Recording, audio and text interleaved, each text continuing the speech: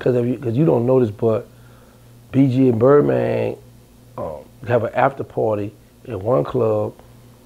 Juvi, Turk, and Fresh got an after party at the other club on the same night.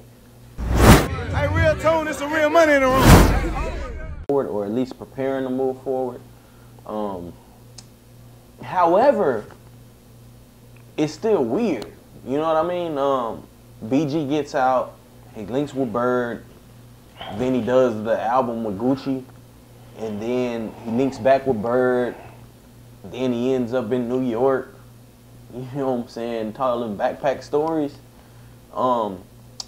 It's just, you know, I don't know. I just don't see BG as somebody who gets in trouble for doing the slightest thing, just going to New York. You know what I mean? Usually when artists go to New York, they're going on a media run or they're trying to sign.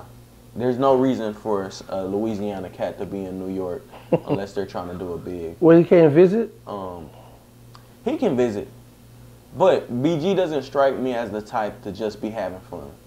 BG came to Houston, he pulled up to the Sauce Factory, messed with Sauce Walker, but he was booked down there. He wasn't just down there to mess with Sauce Walker. You know what I'm saying? But you get that tone. Yeah. So my question to you is, do you think BG is going to turn on Birdman again? No, they love each other. They've been hanging out lately. But here's the thing, BG is realizing I'm older now. I see how this game going.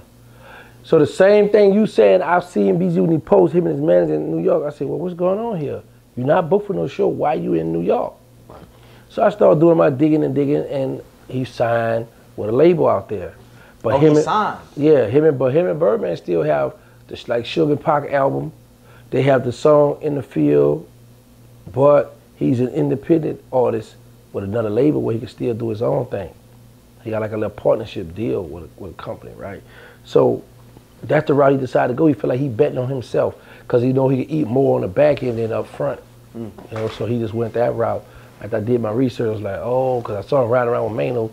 I said, B, like you said, Jizzle, I said, Jizzle might just go hang out. I said, he on some business out there. So as I did my digging, I found out he signed with somebody else. He's not signing Cash Money, but his options, his doors are still open where he can still do music with everybody else. Right. But another thing, the reason why it seems weird because the beef is not squashed. They just get along and just do this hot bar reunion. Right. Because you don't know this, but BG and Birdman have an after party at one club. Juvi, Turk, and Fresh got an after party at the other club on the same night after their concert. It's strength in numbers. So if they already got together and went to this one club, it'd have been outrageous, right? Right. But they separated. So right there showing you like, okay, after we gonna perform, after we back to the bull. Like who the people's choice? Who really the people's choice? Y'all come and hang out with Bird and Jizzle, or y'all gonna hang out with Manny Fresh and this? But here's the thing, once Bird and club, they got a big club.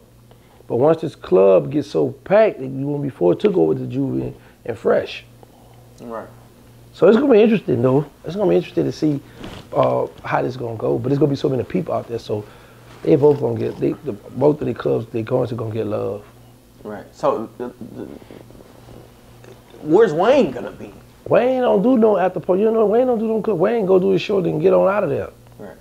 Wayne don't hang around do that. Now if he do the side, wherever Wayne going, that's where everybody going. Right. Now if I were Weezer, I'd be messing, throw a monkey wrench in the game and do my own club. Right. Oh man, nah. Don't you, baby? Yo, but we used to do his show and get on out of there. Hey, RealToon, there's some real money in the room.